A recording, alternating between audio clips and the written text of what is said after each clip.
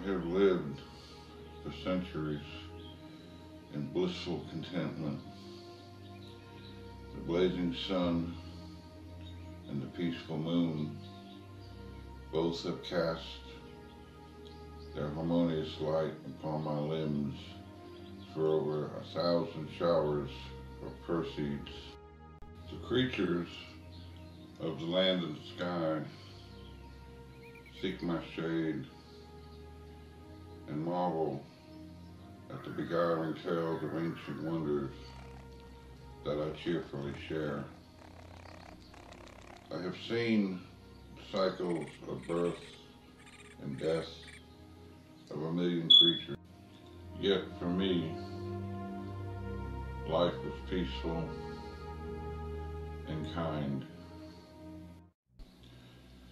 That is, until one hideous day, I felt the ground shiver, not unlike a herd of deer, but somehow different. Then, as the vibrations grew stronger,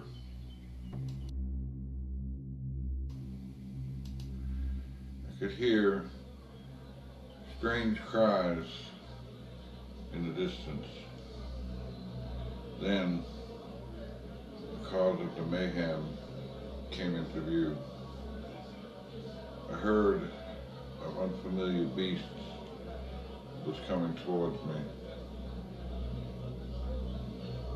They walked on two limbs with nearly no fur and had strange skins that moved in the breeze.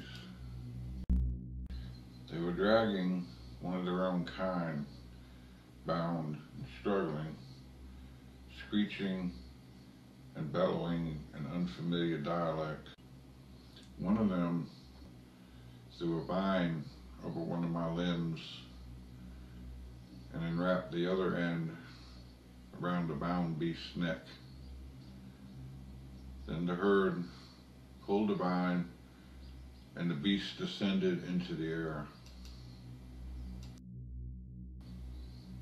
It struggled like a worm being ripped from its hole by a hungry lock. Blood and water was dripping from the body of the dangling brute. The herd seemed to revel at the suffering of the unfortunate beast. After some time, it just stopped moving, just teetered around in a circle. The herd became silent, then walked away, leaving their quarry dangling from my limb.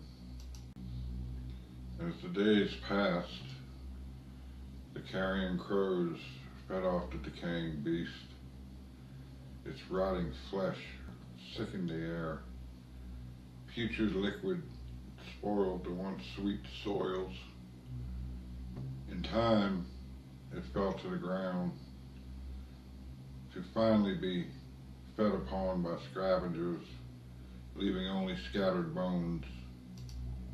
In the years that followed, the scourges brought more of their culls to my boughs.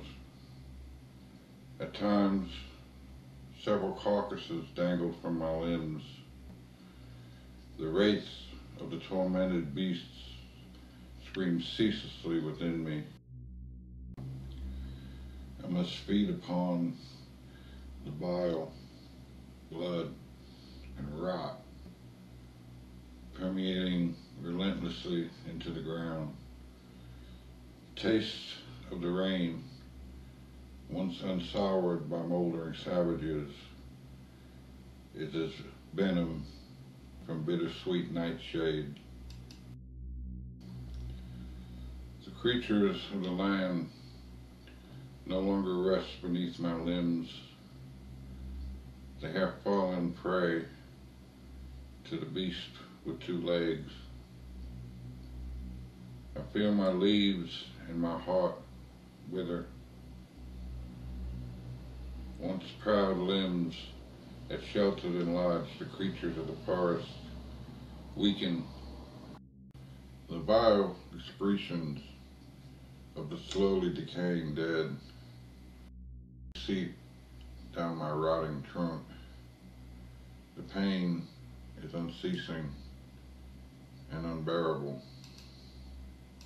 Mercifully, the Earth's Mother bequeaths the suffering forest a blessed thunderbolt. The purging blaze will put an end to my misery. At last, the anguish of my burning, festering bowl evokes a serenity that brings me my final peace. As I breathe my last, I joyously foresee the beast's ultimate death, all by their own fulfilling.